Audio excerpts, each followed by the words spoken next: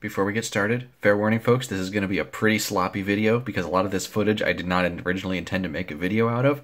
I just sort of decided to cobble it together at the end of the day, so consider yourself warned. Hello viewers, it is night, and the reason it is night is because the Earth is rotating. The reason it's night is because I've spent all day working on this. Now, you may call this madness, you may call it genius, you may call it a boxcar with some wires sticking out of it, which is probably the most accurate of those three descriptions. I call it the sound box. And in order to explain what it is, we need to go back to a time long, long ago. Earlier today. Now I know that was a perfect setup for a montage, but I forgot to film a montage, so I'm just going to tell you what's going on. This is a Bachmann Sound Value HO scale 460 steam locomotive. And this normally comes with a fairly cheapo, but not too bad, sound decoder in it. The reason for this project is that I like this engine a lot. But the sound did get old sometimes, and I wanted to be able to run this as a normal, silent DC locomotive, because I don't have a DCC system on my layout. However, I didn't want the sound decoder to go to waste, so I thought, what if I hooked it up under the layout as a separate unit, so that no matter what engine was running, the sound decoder would think it was in that engine, and make sounds that were synchronized with that engine. There were some roadblocks along the way that I didn't anticipate, but let's go ahead and see how that went. I have taken the wires that would normally run to this tiny little speaker inside this engine and run them to a big speaker.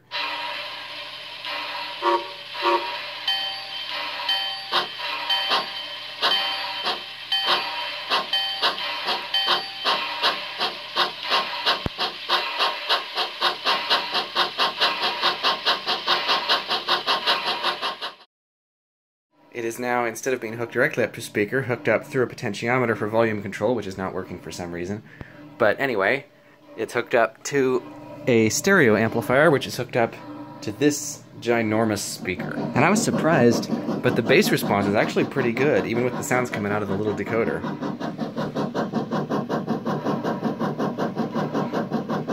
The reason I did this is there was an issue with the first version where the big speaker was drawing so much power that it was dropping the voltage, and the decoder wouldn't actually power up until the voltage was high enough that the wheels were already spinning. So it wouldn't really sit and idle like this. But now, since it's running through this, it's not really drawing any power from the decoder.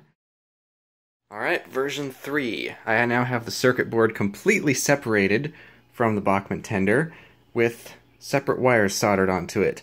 Blue wires go to the motor, or in this case, this engine, which I have propped up so it won't run away. The orange wires go to the track, and the green wires go to the audio cable, which is still connected to the stereo, which is connected to this speaker. So, if I now turn on the power, it seems to have to get up to about this point before the train actually starts moving.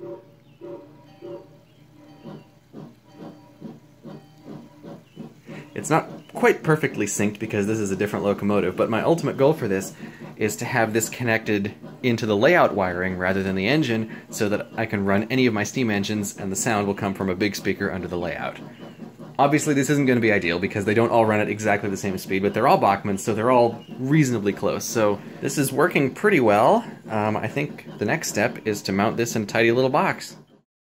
So all the circuitry is now inside the state of main boxcar. Power is hooked up to the Tech 4, track is hooked up to the track, and the sound is once again hooked up to these speakers. I'm going to try this engine to demonstrate a typical thing. It actually syncs up almost perfectly with this, and presumably with the one that it came out of, which I haven't rewired the tender yet, so I won't be able to run that for a little bit.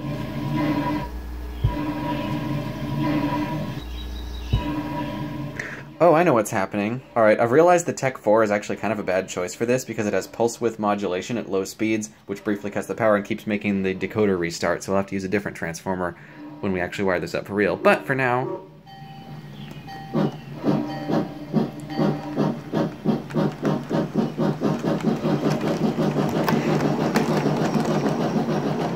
a lot of these Bachmann engines do run at pretty close to the same speed, so the synchronization works pretty well.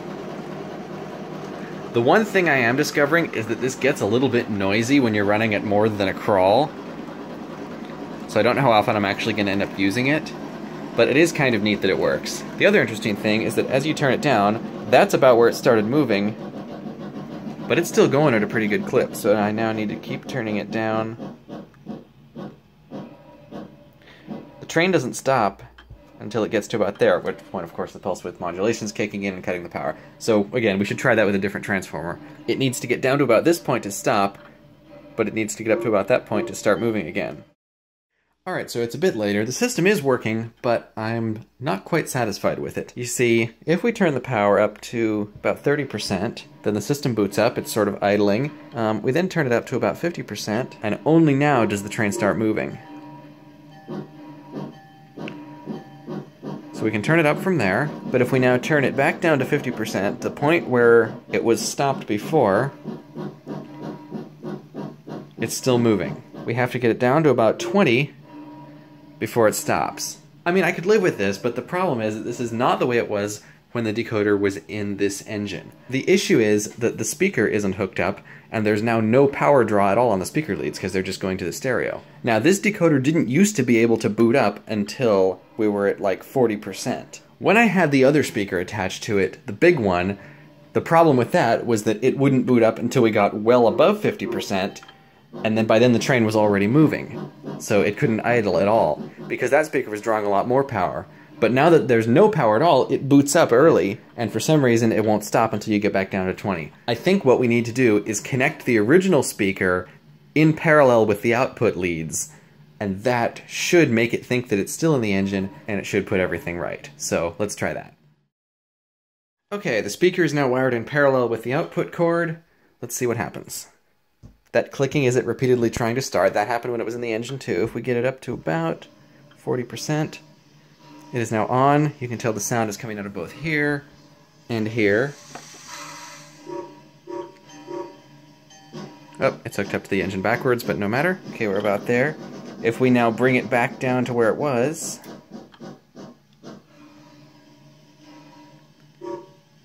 behold, the train stops. Problem solved. Alright, so we have a new problem. It's all hooked up. It all seems to be working fine. If I reduce it too quickly, with this engine, the whole thing shuts down and reboots. With the other engine, the train simply wouldn't stop. It would just keep rolling really slowly. Alright, so I decided to do one final experiment, just on the off chance that the Tech 4 transformer was making things behave oddly because it has Accu-Tech technology, which modulates the voltage at low speed, blah blah blah. So I hooked it up to a cheap Bachmann train set transformer, and we're going to see what happens. I've used a piece of tape to mark exactly where the base level is. That's the lowest voltage it should go. So I'm going to start the train. I'm now going to return this to exactly the spot where the tape is. And the train stops. Interesting. Try it again. And back to the tape. Anyway, for what it is, I think I'm pretty happy with that. It's certainly more fun to play around with this way than it was in the engine, and as a bonus, now I can run this engine silently. It's just like as if it were factory now. And I managed not to completely wreck the sound decoder board. It does actually still work. And, if you wanted to, you could hook this up to a DCC system and run it as a DCC train. And that brings us back to right now. There were a few complications along the way that I didn't mention in that, such as having to swap the tender boards between this and another of my engines. Anyway, I now have this engine, which I can run silently on DC power along with all of my others, and it's lovely. And I now have a sound box that I can play around with and probably never actually use. So, with that said, I will see you next time. I know I haven't posted a whole lot of videos lately. Despite being in quarantine, you'd think I would have literally nothing to do except make videos, but I somehow managed to keep myself busy, and I'm not really making RC videos. I'm not going anywhere. I can't, like, go out and drive RCs in parks because there might be people there. People! I've been working on train stuff. I know I haven't made a lot of videos. I'll try to make more, but I may or I may not. Anyway, folks, I will see you next time.